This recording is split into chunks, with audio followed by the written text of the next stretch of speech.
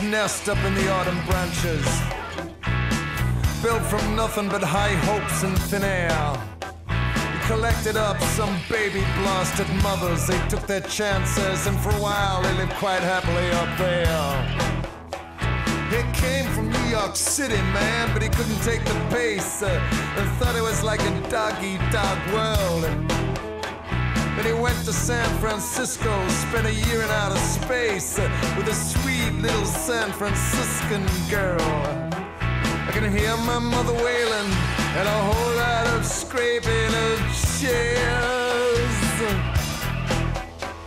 I don't know what it is, but there's definitely something going on upstairs. Lazarus, dig yourself. Lazarus, dig yourself. Lazarus, dig yourself back in that hole.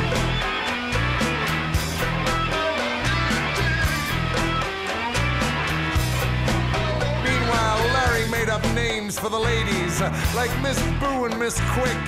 He stockpiled weapons and took pot shots in the air. He feasted on their lovely bodies like a lunatic and wrapped himself up in their soft yellow hair. I can hear chants and incantations, and some guy is mentioning me in his prayers. Well, I don't know what it is, but there's definitely something going on upstairs. Lazarus, dig yourself. Lazarus, dig yourself. Lazarus, dig yourself back in that hole.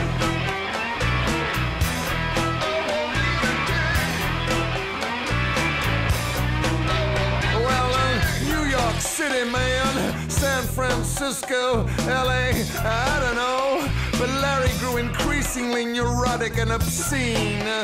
I mean, he never asked to be raised up from the tomb. I mean, no one ever actually asked him to forsake his dreams.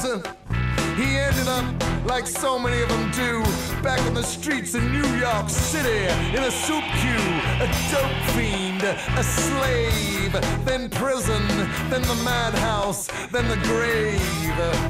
Oh, poor Larry. But what do we really know of the dead? And who actually